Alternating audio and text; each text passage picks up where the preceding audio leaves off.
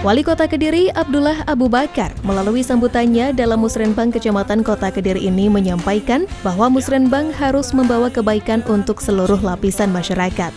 Wali Kota yang biasa disapa akrab Mas Abu tersebut juga menyinggung Indeks Pembangunan Masyarakat atau IPM Kota Kediri yang mengalami perkembangan. Dari narkoba,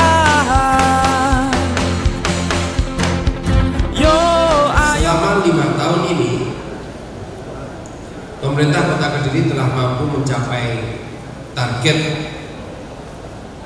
RPJMD Kota Kediri tahun 2014 sampai dengan 2019. Beberapa indikator makro pembangunan mengalami peningkatan, antara lain indeks pembangunan manusia.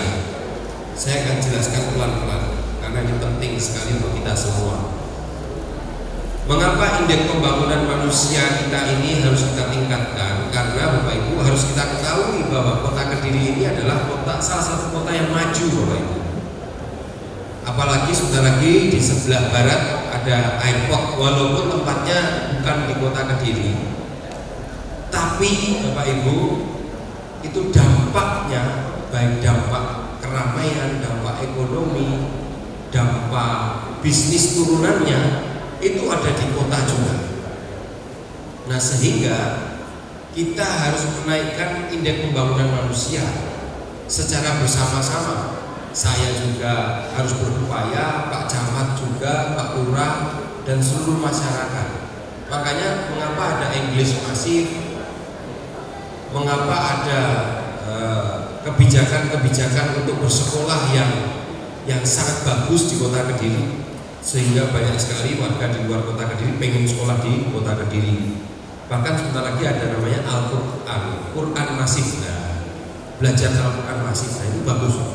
Nah, ini Bapak Ibu supaya dampak yang positif ini bisa kita tangkap.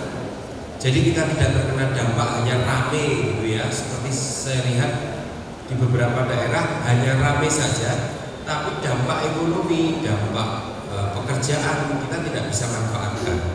Nah, mudah-mudahan di Kota Kediri itu sudah pas, cocok dan bagus. Mudah-mudahan itu harapan kita.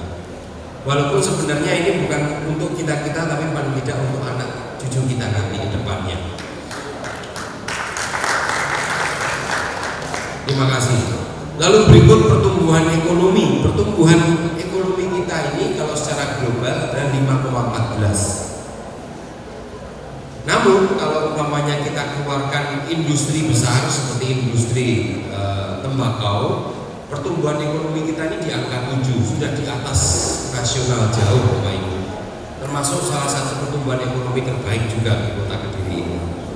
Berikutnya adalah tingkat kemiskinan. Yang tadinya tingkat kemiskinan itu angkanya 9% di Kota Kediri, alhamdulillah sekarang sudah mencapai 7,68, artinya sudah turun, Bapak Ibu. Nah, Bapak Ibu sekalian yang saya muliakan, dengan pertumbuhan ekonomi yang tinggi, alhamdulillah kita mengalami inflasi yang cukup rendah. Ya, inflasi kita sekarang ini 1,9, terendah di Jawa Bali, bahkan di Indonesia. Nah, artinya pertumbuhan ekonominya 7, terus ada inflasi 1,9, nah, katakan 2 aja inflasinya, berarti masih ada 5. Ya toh Pak, 7 dikurangi 2 masih ada 5. 5 ini Bapak Ibu, ekonomi yang beredar ini saya mohon kepada Bapak Ibu kalau belanja yang bijak. Yang bijak.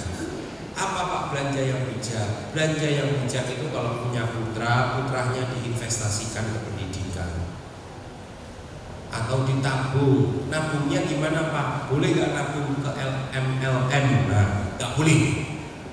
Nabung ke MLM nanti sampai ke lilit gitu nanti, percuma. Kalau mau nabung di mana Pak? Boleh di Pegadaian, tabung emas. 5.000 sudah dapat. 5.000, ya tabungkan ke sana. Tabungkan ke sana, karena emas nanti harganya akan mengikuti perkembangan zaman. Sehingga putra-putri panjenengan nanti kalau ingin kuliah atau melanjutkan ke jenjang yang lebih tinggi, monggo panjenengan. majulah kotaku. Yo ayo raihlah prestasi bersama Mas Abu Bakar. Bagi Mas Abu, usulan-usulan yang diajukan dalam kegiatan Musrenbang juga harus diselaraskan dengan program pemberdayaan masyarakat atau Prodamas. Mas Abu juga mengarahkan pemerintah Kecamatan Kota untuk mendukung program pemerintah Kota Kediri yang ada dalam RPJM tahun 2020-2024.